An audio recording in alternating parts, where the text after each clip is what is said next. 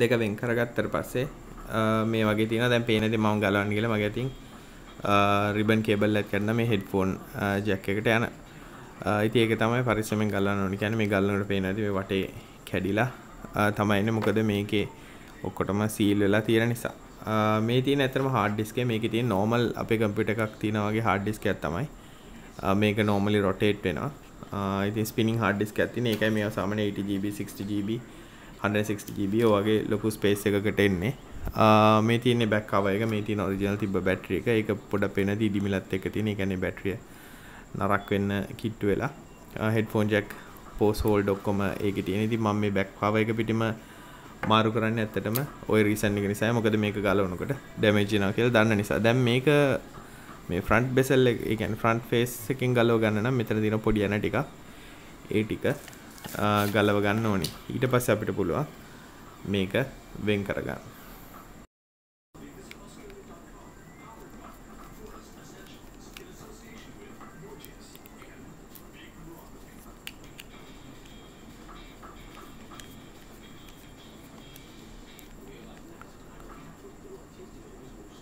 පොඩි එන ටිකක් තියෙන නිසා ඒක බේර ගන්න ඕනේ. නැති කරගන්න නැතුව.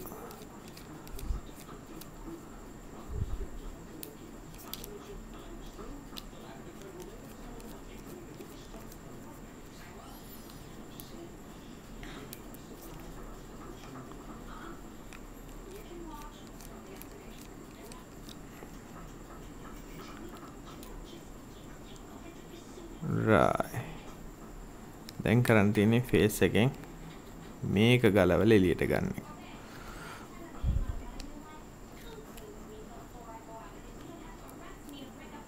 ඉතින් මම කරන්නේ මේකේ hard disk එක ගලවලා එළියට ගන්නවා.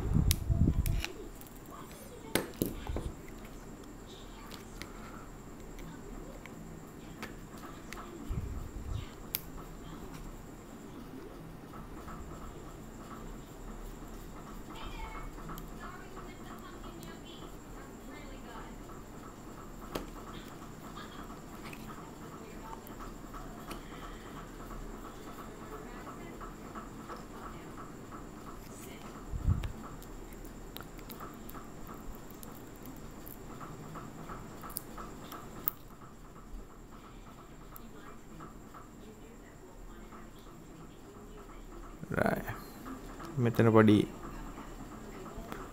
ක්ලිප් එකක් තියෙන. ඒක පැන්නුවාම ගලවලා ගන්න පුළුවන්. මේ තියෙන මගේ අතින් කැඩිච්ච කේබල් එක. ඒක මෙහෙම ඉස්සුවාම ඉතින් ගල්ලා ගන්න පුළුවන්. ඒ හැම කේබල් එකක්ම PCB එකට අලවලා තියෙන්නේ. මොන හරිනොත් මේ තියෙන්නේ ඩිස්ප්ලේ එක. මේ තියෙන ඩිස්ප්ලේ කියන කේබල් එක. ඒකත් අර විදිහටම මෙතනින් ගලවන්න පුළුවන්.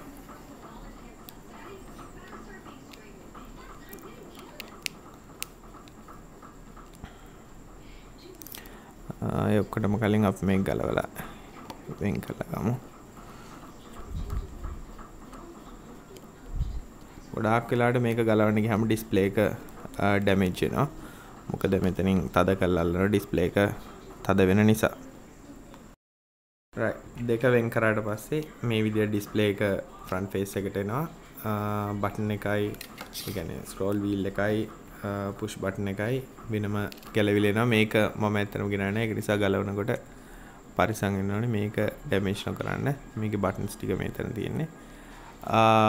දැන් කරන්න ඕනේ මේකට තියෙන ටික, ඒ කියන්නේ ඇත්තටම ඩිස්ප්ලේ එකයි ඒ ටිකයි ඔක්කොම මේ අලුත් කේස් එකට මාරු කරන එකයි. ඒක කරන්න ගියාම මේ පේන ඇති මේ ඩිස්ප්ලේ එක ඇත්තටම නාකලා තියෙන. ඉස්සෙල්ලා ගලවන්න ගියේ කෙනා තියෙන ස්ක්‍රූ පින් පාරවල් දෙකක් ඇදලා දෙනවා. මේ ඩිස්ප්ලේ එකේ මෙතෙන්ට ඩිස්ප්ලේ එක නරක් කරලා තියෙන. ඉස්සෙල්ලා මම කරන්න ඕනේ දැන් ඩිස්ප්ලේ එක. ඇත්තටම මේ ඩිස්ප්ලේ එක වැඩක් නැති නිසා මට ඇත්තටම මේ ගන්න දෙයක් නැහැ. මම මේ ගන්න හදන්නේ මෙන්න මේ වටේ තියෙන ඉටිකොලේ වගේ එක. මොකද ඒක මේකේ නැහැ. ඩිස්ප්ලේ එක හරියට හරි කියලා මේකෙන් මට බලා ගන්න පුළුවන්. ඩිස්ප්ලේ එක ගත්තාම දෙට තිබ්බාම කේබල් එක ගන්නට ඒ විදිහටම තියෙනවා. මේ ඩිස්ප්ලේ එක උඩ හයි කරන්න කලින් ගලවන්න ඉටිකොලයක් තියෙන. ඒක අන්තිම මොහොතේදී ගලවන්න. මොකද නැත්නම් ෆින්ගර්ප්‍රින්ට් එක මම හිටියොත් එහෙම මේක නරක වෙනවා. මේ පේනදී මේක වටේට රබර් එකක් එහෙම තියෙනවා. මම කරන්නේ මේ ඉටිකොලේ ගලවලා අනිත් එකට හයි කරන්න පුළුවන් ද බැරිද කියලා විතරයි බලන්නේ. බැරි නම් එච්චර මහන්සි වෙන්නේ නැහැ. ඒක ගලවලා හයි කරන්න. හැබැයි පුළුවන් නම් ගලවලා හයි කරන්න තමයි හදන්නේ.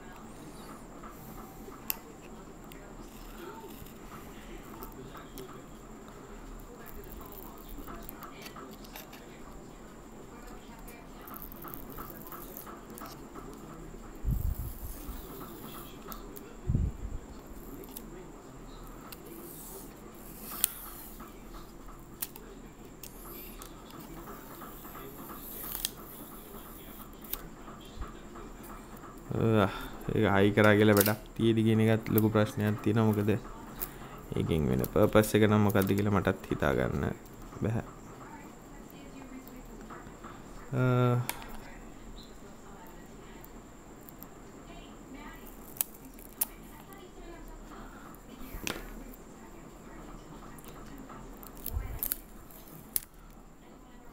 මේකේ පොඩි කට්ට පේනවා. ඉතින් ඒ කට්ට වලට ගන්නට මේක ඉක්ම විදියට සෙට් කරා නම් ලේසියෙන් හයි කරගන්න පුළුවන්.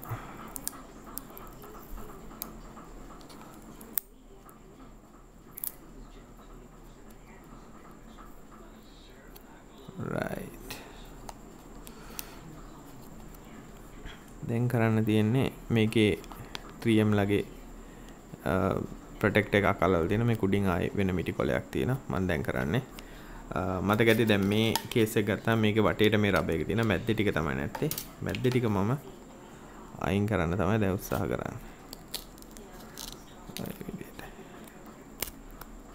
right. එතකොට මේකේ මොන හරි ඇඟිලි පාරවල් තියෙනවනේ ඒ ටික පොඩ්ඩක් දැන් කරන් තියෙන්නේ LCD එකේ මේ තියෙන ගලෝප LCD එක. icon LCD එක අරගෙන ඒකේ තියෙන මේ ටිකොලේ මුල්ම උඩ තියෙන ටිකොලේ ගලවලා අයින් කරන එක තමයි කරන් තියෙන්නේ. ගලවල ඉවරලා කිසිම දෙයක් අටින් අල්ලන්නේ නැතුව මේකේ මෙතන පොඩි කට්ට දෙකක් පේනවා. ඉතින් මේ කට්ට දෙකට මේකේ මේ සුදු පාට එකේ කට්ට දෙක වැටෙනවා. ගානට ගිහිල්ලා තියලා හයි කරන්නයි තියෙන්නේ. ඊට වඩා කරන්න දෙයක් නැහැ. පිටිපස්සේ ටිකොලේ ඊට පස්සේ ගලනවා. ඊට පස්සේ මේ වගේ දිලිසෙන්නම ටිකොලේ තියෙනවා. දැන් කරන්න තියෙන්නේ මේක කඩා බිඳ ගන්න නැතුව හයි කරන එක තමයි ඊළඟට කරන්න තියෙන්නේ. LCD එකේ වයර් එක එනවා මේකේ අස්සෙන් එන්න තියෙන ඕනම් මේ කැල ගලවන්න උනක් පුළුවන්. ඒ කැල ගැලුවොත් එහෙම මේ විදිහට පැනල් එකට වැටෙනවා.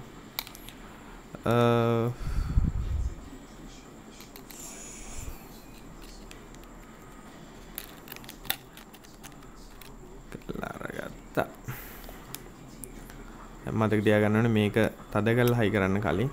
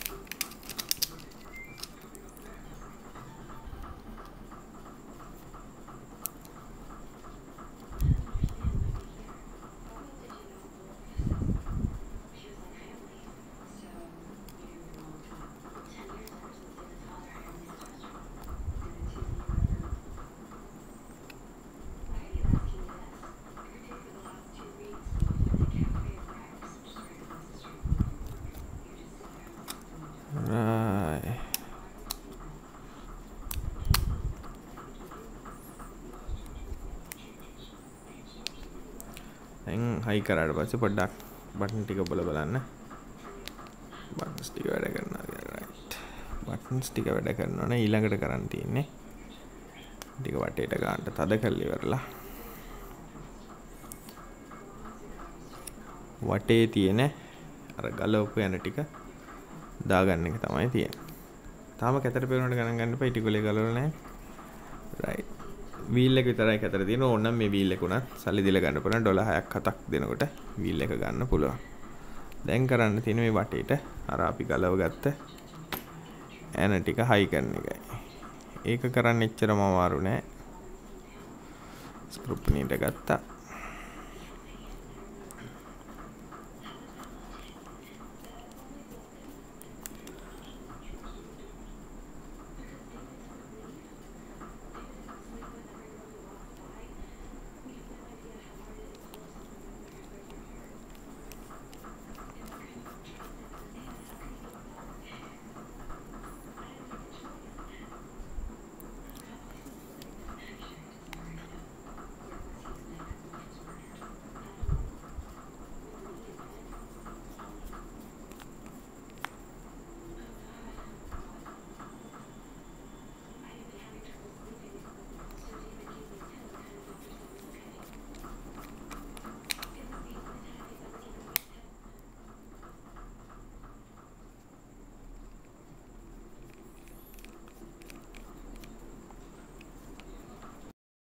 right දැන් මේක හයි කරලා කේබල් එක ඩිස්ප්ලේ එකේ කේබල් එකත් කනෙක්ට් කරගත්තා පස්සේ ඊළඟට කරන්න තියෙන්නේ hard disk එක හයි කරන්න කලින් මොකද අපි දන්නා දැන් hard disk එක හයි කරොත් එහෙම මෙතන තියෙන ඒවා ඔක්කොම වැහිලා යනවා. ඒක නිසා ඊට කලින් අපිට හයි කරන්න තියෙනවා මෙතන තියෙන power connector එක මේ මෙතනයිනේ. මේ පැත්තේ තියෙන headphone jack එකයි යන ටික අර ප්ලාස්ටික් කැල්ලක් අපි උස්සලා මේවා කරේ. මේක හයි කරන්න තමයි ඊළඟට තියෙන්නේ. ඒක හයි කරන්න තියෙන මුලින්ම දැන් කේස් එක මේ පැත්තට නම් ඉන්නේ අපි මුලින්ම කරන්නේ. කළා මේක ඉස්සෙල්ලාම හයි කරගෙන ඉන්නවා.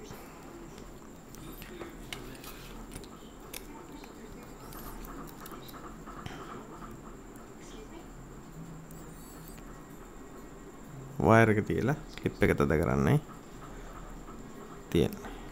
හයි. ඊටසේ ඒක හරියට හයි වෙනවා. ඊළඟට hard disk එක හයි කරාට පස්සේ පුළුවන් අපිට ඒකෙත් අර වගේම ක්ලිප් එක උස්සන්නයි තියෙන්නේ.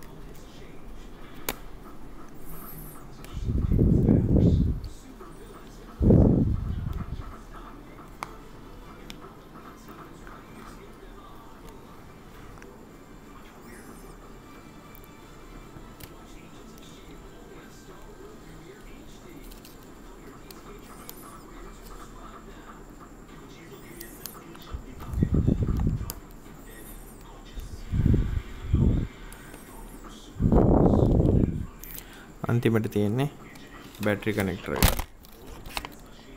බැටරි කනෙක්ටර් එක හයි කරන්න.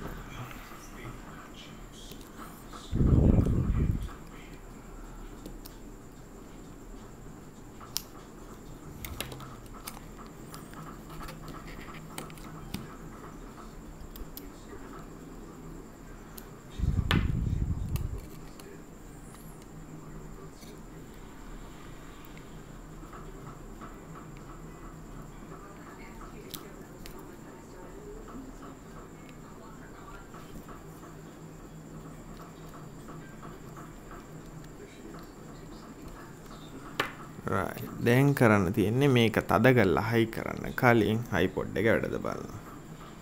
මගේ වාසනාවට iPod එක on වෙනවා. වෙනද ස්ක්‍රීන් එකක් දැන් ඉස්සෙල්ලා වගේ නේ අපි මේ කිටි කොලෙත් ගලමුකෝ. හොඳට තියෙනවා. right උඩට පල්ලෙහාට යනවා. shuffle song එක press කරොත් එකට යනවා. forward වෙනවා. back වෙනවා. menu යනවා. අපි බලමු වීඩියෝ එකක් play කරලා videos වලට ගියා. video playlist වලට ගියා. top rated වලට ගියා. play කරා. video out එක enable කරලා හින්දා මගේ වැඩ කරන්නේ නැහැ කියලා කියන්නේ. අපි ඉස්සෙල්ලාම settings වලට ගිහලා video out එක disable කරලා video out එක off කරා. menu එකට ගියා. video playlist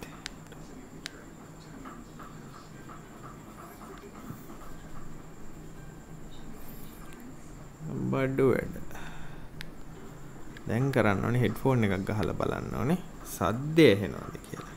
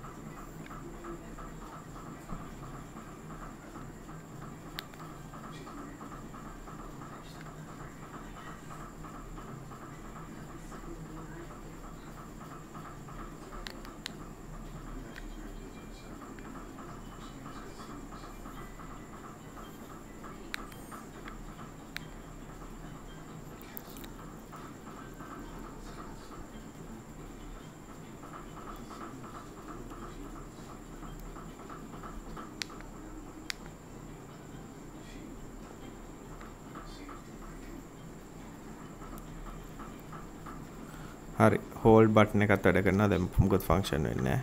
මම hold button එක release කරොත් එහෙම volume එහෙම වැඩ කරනවා. සද්දෙත් ඇහෙනවා. මම හිතන්නේ මේකේ mic එක කොහෙද දන්නේ තියෙන්නේ. ආල පෙන්නන්නේ දෙන්නේ. සද්ද වැඩි කරලා දාවල. බැටරි එක බහලා තින්නේ. දැන් ඊළඟට බලන්න ඕනේ මේක තම්මත් high කරන්න අරකයි. ඊළඟට බලන්න ඕනේ